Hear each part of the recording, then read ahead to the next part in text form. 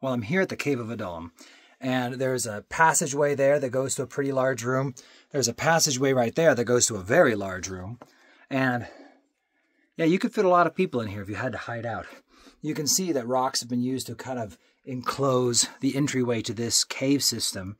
But this is one of the proposed places, because, you know, you can never really know necessarily, but this is one of the proposed places where David did his hiding, where David found his mighty men, and they began to gather to him. And he was in hiding, but then he goes out and starts fighting and doing all the wonderful things he did. Judah is keeping his eye open because there's been a few bats in here, and he doesn't seem to like bats. But all that said, it's cool because we also know that it was very likely during this season that David wrote some of our favorite psalms. There's a bat back there. But that David wrote some of our favorite psalms, and it was in this place, hanging out, on the run. It's a good reminder that much of our favorite, most treasured parts of the Bible, you know, they weren't written when someone was affluent and successful.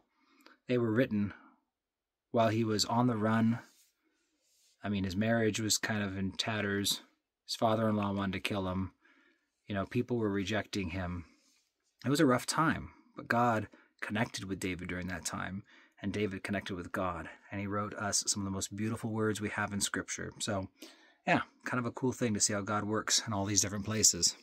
I'll have some other videos of going around through the different places in here, so God bless you guys.